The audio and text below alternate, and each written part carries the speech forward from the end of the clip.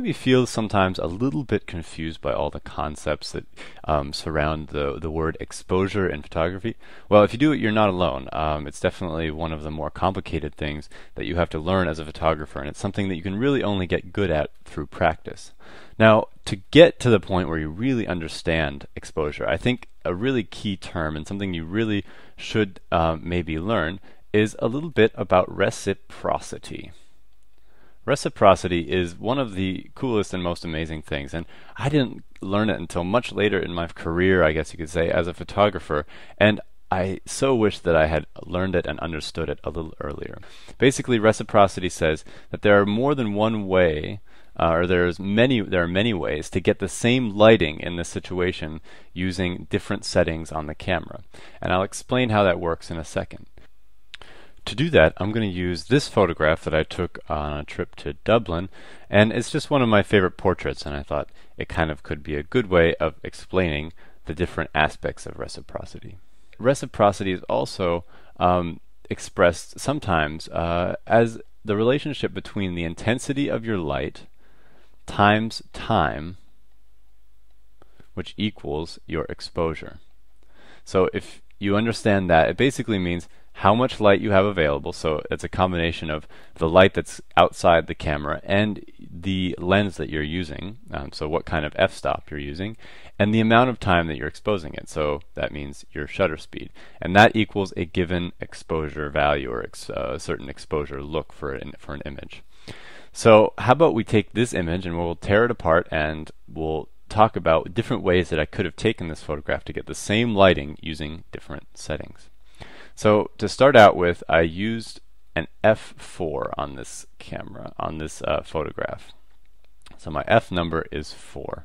It's a little bit sort of the lower range. You can see here in the background things are a little bit out of focus. So that's f4. My shutter speed was 1/200th, which is pretty fast, but not too fast. And my ISO setting was 200.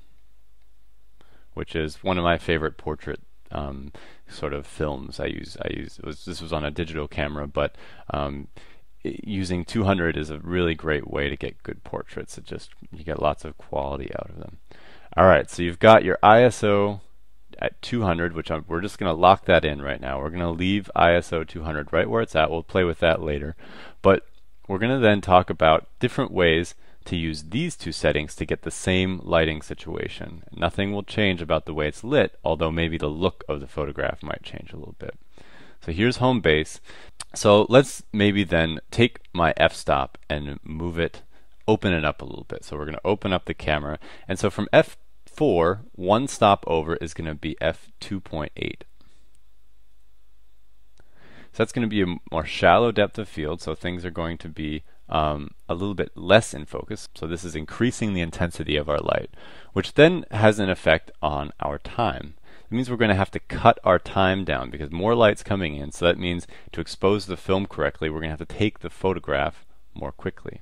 So the difference here between 4 and 2.8 is 1 stop. So we have added 1 stop of light, plus 1.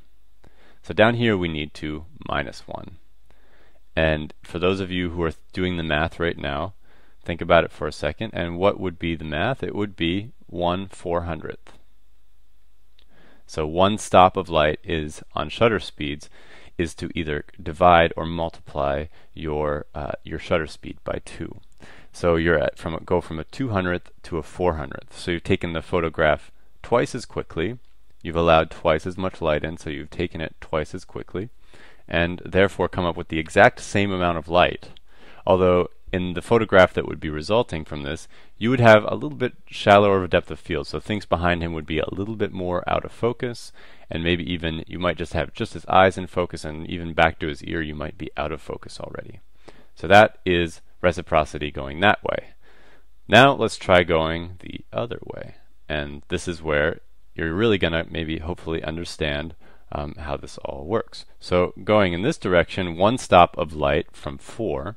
Actually, how about we go 2 stops? We'll go way up. We're going to go up to f8.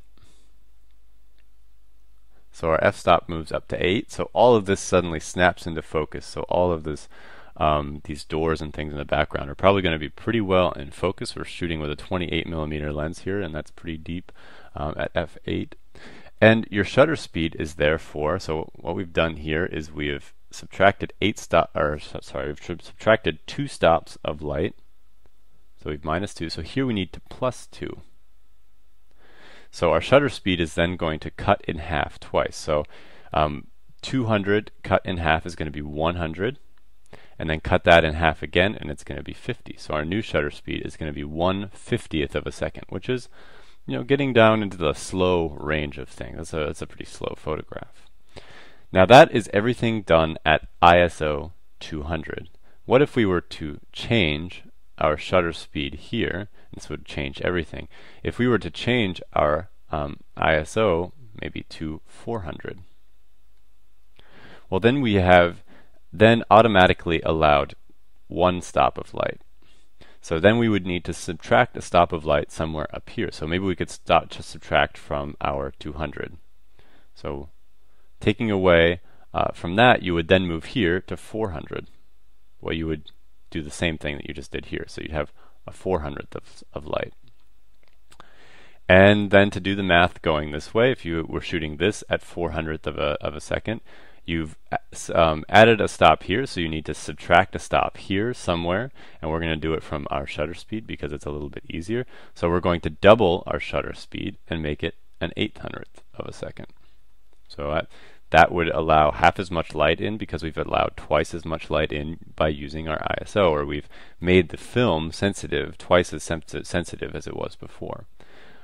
Same thing over here. So we have added here, so we need to subtract here.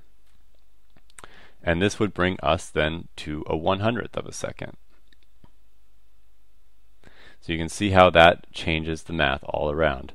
And basically this is all photography is this little set of math. And we're gonna I'm gonna go through and show you the stops of light in a different video. You might have even already seen that video, but that will give you a better idea of how all of this works. So basically this is the idea of reciprocity. You move one direction with one setting, and then you have to move in the opposite direction with the other setting. So just remember that, and you'll be good to go. Alright, so I hope that you enjoyed this lesson. We're going to be coming at you with more lessons about photography here at alversity.org.